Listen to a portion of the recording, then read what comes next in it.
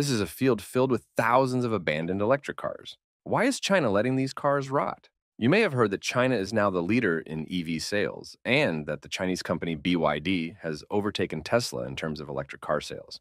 However, it turns out that the cars you see in these fields are counted in those numbers.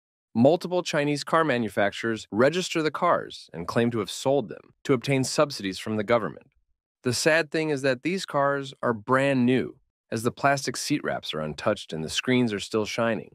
This is not only happening to cars, but also bicycles. The companies just kept manufacturing bicycles to get investments like a Ponzi scheme. Then they ran away with the money, and tens of thousands of bicycles were left in enormous fields.